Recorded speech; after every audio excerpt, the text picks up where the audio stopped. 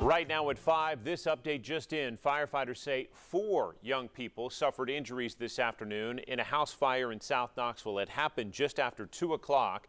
That house sits in the 1600 block of Lenland Avenue. Fire crews say 2 of the miners were trapped in a basement. Beating back flames, crews managed to reach them and pull them out of that trouble.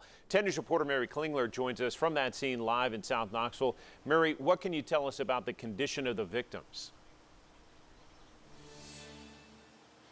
Well, John, those victims are in the hospital right now. 2 of them are in critical condition and 2 of them are in serious condition. So they're struggling right now over in the hospital. Neighbors say they actually saw first responders out here on the streets performing CPR on 2 of those children who are reportedly in critical condition.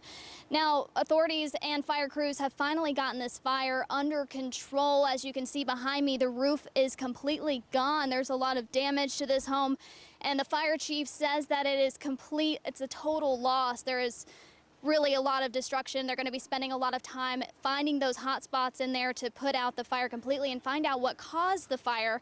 Now, authorities say several people live in that house, including 7 people, and 4 of those were taken to the hospital. And like I said earlier, neighbors saw first responders performing CPR and 2 of those kids out here on the road. The 2 other are in critical condition now at the hospital. And there are also several animals that were inside the home, all 4 large dogs, and they all unfortunately died in this fire. Right now, neighbors say they're praying for the family that lives here at this home, and the fire crews say that it's still under investigation right now to find out what caused this fire. Toss it back over to you guys in the studio. Mary Klingler live for us in South Knoxville tonight. We'll check back in with you, Mary.